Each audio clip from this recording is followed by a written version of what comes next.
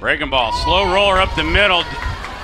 Gomez, and they do not get the force coming in as Ramirez. The 1-2 from Brewer from the stretch. Lifted out into right, Markle heading back, ball continuing to carry, and off the wall, and Cooper slams into the wall. And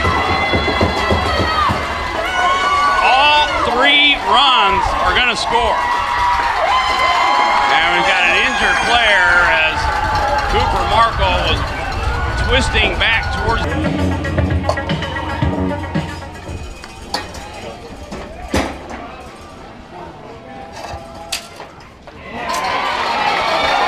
Bases loaded walk.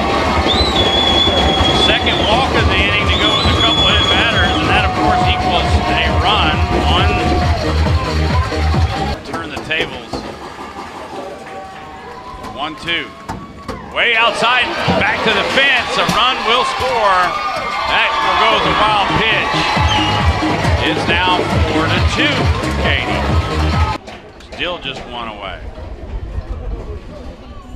Low breaking ball is lifted to left. Coming in and to his left is Atkinson. He's got it. Runner from third will tag and will score. Sac fly RBI through Markle. First pitch swing. He popped him up.